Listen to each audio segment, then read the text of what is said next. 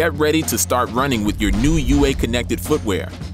If you haven't connected them yet, view the Connect Your Shoes video to get started. Running with Ua connected footwear means you can leave your phone behind and let your shoes do the work. To start an auto run, you'll need to reach a pace of 11 minutes per mile or faster for the shoes to recognize your run and start tracking. If you take a break during your run, your shoes will pause for up to 3 minutes of walking or no movement. If you break for longer, your shoes will save your first run and start tracking a new one separately.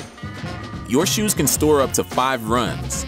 To sync your runs, open the Ua Map My Run app. Go to the Training tab and scroll to Connected Gear. Tap your shoe and sync from the My Shoe page.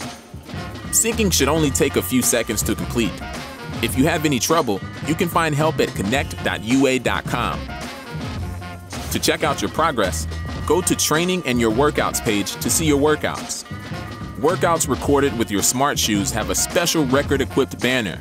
Tap any workout to dig into the details and analyze your data. Make every run a smart run with your Ua connected footwear.